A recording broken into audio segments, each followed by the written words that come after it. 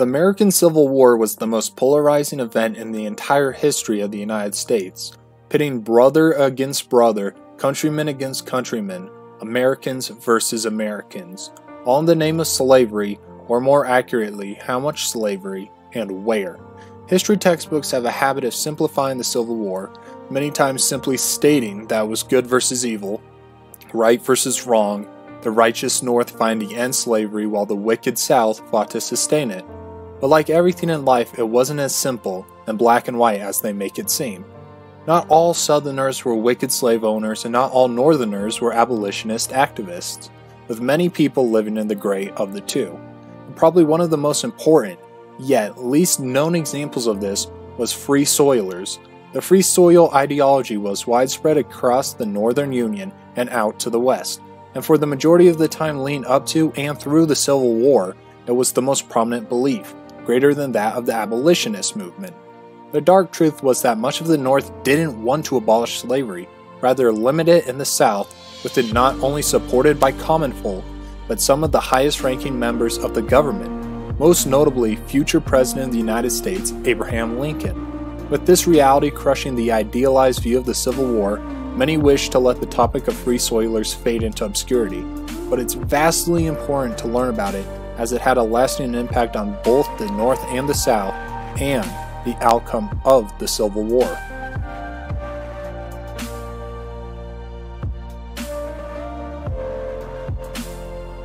History classes nowadays have a way of painting or insinuating that the majority of the South had slaves and the North refused to keep slaves, but this is far from the truth. To begin with, the South had far less slaves than one would believe. In 1860, there was an estimated 6 million white men in the South, and only an estimated 300,000 of them actually owned slaves. With half of all slave owners in the South owning 5 or fewer slaves, it's a quite different reality from the idea that most Southerners were plantation owners. Another reality of the situation was that the North had many slaves as well. Now, far less than those in the South, but they were still apparent in every single former colony in America. The harsh reality of the Atlantic slave trade was that North America was not the primary location for slaves. An estimated 10 to 12 million slaves were forcefully removed from Africa and sent to the New World, but only around 1 million of those total slaves reached the US, with the majority going to the Caribbean or South America. And while the US contained less slaves than the rest of the New World, they managed to build the vast majority of the South's economy on them. In the North, they were able to move past the large amounts of slave labor as they turned from small-scale subsistence farming to an economy dominated by textiles and manufacturing. The South went the opposite direction, with their textile mill worth only an estimated $4.5 million compared to the $191 million they made off of King Cotton. They had moved so their sole focus was producing as much cotton as possible. This vastly influenced the South's belief of their superiority over their slaves and their place in American society, as their King Cotton provided 58% of the money America made from exporting in 1860. This was best expressed by South Carolina Senator James Henry Hammond, saying, quote, "You dare not to make war on cotton. No power on earth dares make war upon it. Cotton is king." End quote.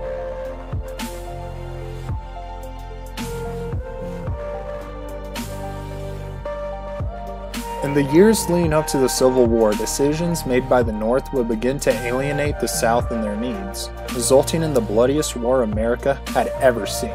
This begins with the emerging movement of the Second Great Awakening. This movement saw the increase of religious enthusiasm throughout the country and created some form of awakening for many Christians. This awakening created many reform movements, and one of the most important calling for the abolishing of the slave system. But this belief went against much of what slave owners in the South believed.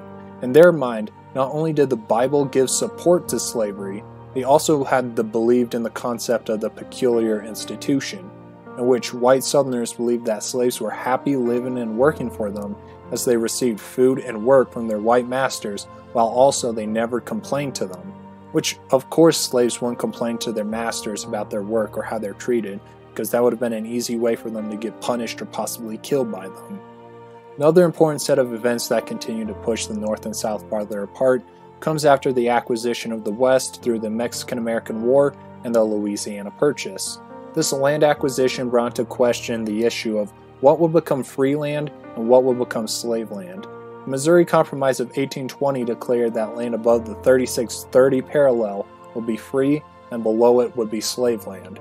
But once Americans began to see the opportunities and riches located to the west, many Northerners didn't want to give up some of it to the slaves, wanting to leave it open for white men pioneers. This idea, leaving the West and its opportunities open for white men and white men only, was the foundation for the free soiler mentality. This led to the creation of the Wilmot Proviso, in which Congressman David Wilmot of Pennsylvania called for slavery not to be allowed to exist in the land received from the Mexican-American War, whether or not they were below or above the 3630 parallel. It's important to make the distinction that he and other free soilers didn't call for the dissolution of slaves in the southern slave states, rather than wish to contain it in that location and prevent it from spreading westward. The South was outraged by Wilmot, as his declaration was a direct affront to their regional honor and a threat to their social and economic survival. Limiting slave owners' access to the West in their eyes was like tying a noose around their necks. The West was America's future, and to prevent slave owners from moving west would cut off their lifeblood. The South and slave owners in the House of Representatives, in an attempt to stop support of the free soil ideology, and the abolitionist ones, created the gag rule in 1836. The gag rule made it that all petitions regarding slavery would be tabled without being read, referred, or printed, preventing people from learning about the fears and hesitancies people had of slavery. But many people in the government were hesitant to take a strong stance on slavery and the West, unlike Wilmot did, as they didn't want to alienate either section of the population, notably being President Abraham Lincoln. Lincoln, who was a smart politician, knew that if he had any chance of staying in office, would have to cater to both sides. When mentioning the future of slavery, Lincoln would say, quote, "have no purpose, directly or indirectly, to interfere with slavery in the states where it exists," end quote.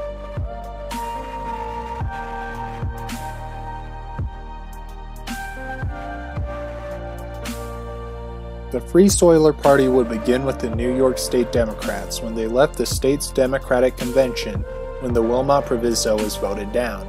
They abandoned the Democratic Party and decided to create their own in 1848, which would be rightfully named the Free Soil Party, in which the single issue they focused on being the prevention of expanding slavery.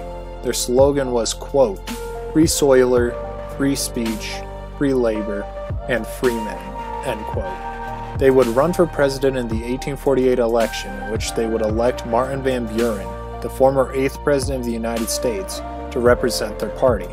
Not a wise choice, as Van Buren had received the nickname Martin Van Ruin during his previous time in office. In the 1848 election, he would handily lose to the Whigs Zachary Taylor for the presidency, but while Van Buren lost, the Free Soil Party had massive victories, earning 12 members into Congress, and made the issue of slavery a central topic that hadn't been seen since the gag rule was created in 1836. But the party would reach setbacks due to the Compromise of 1850, in which, to try and calm the North and South, Congress would introduce the idea of popular sovereignty and the recapturing of escaped slaves. Soon following this, the Free Soil Party would rejoin the Democratic Party in 1854. During the onset of the South's secession and the beginning of the Civil War, both abolitionists and free soilers would side together and compromise on their beliefs to prevent the South's goal of spreading slavery across the country. The North wasn't the shining beacon of pure equality that modern historians try to make it seem. In reality, their war against slaveholding South was for selfish reasons, to keep land and opportunity to the West in control of the white man, not slaves or slave owners. Free soilers and their beliefs would go through many changes during the Civil War and the years following, twisting them to seem similar to that of the abolitionists, but in truth, they had a much darker core.